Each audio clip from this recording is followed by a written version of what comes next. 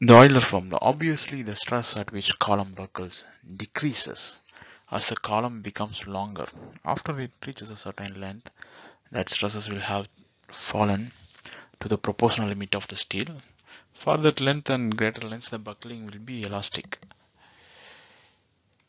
So for a column to buckle elastically, it will have to be long and slender. So its buckling load P can be computed with the Euler formula that P equal to pi squared EI by L squared.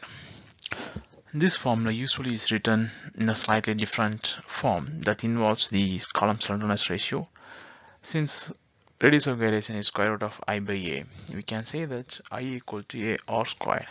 Substituting this value into the Euler formula and dividing both sides by the cross-sectional area, the Euler buckling stress is obtained. So this is the Euler buckling stress, P by A equal to pi squared E by L by R squared into Fe. So on example, we will illustrate the application of Euler formula to a steel column. If the value obtained for a particular column exceeds the steel proportional limit, then the elastic Euler formula is not applicable. Here an example, take a W10 by 22 section, then 15 feet long with pin connected column. Using the Euler expression, determine the column's critical or buckling load. Assume that the steel has a proportionality limit of 36 ksi. And let's repeat this part A if the length is changed to 8 feet instead of 15 feet. Using 15 feet long W10 by 22, we know cross-sectional area, radius of gyration X and radius of gyration Y. The minimum radius of gyration is, comparing these two, Ry is 1.33 and L by R will become 12, that we are converting feet to inches.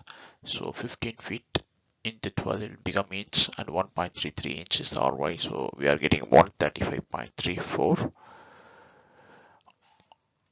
Euler elastic or buckling stress Fe is pi squared E by that L by R whole square, right? Pi squared E by L by R whole square. So we are getting 15.63 ksi. This is well within the proportional limit of 36 ksi.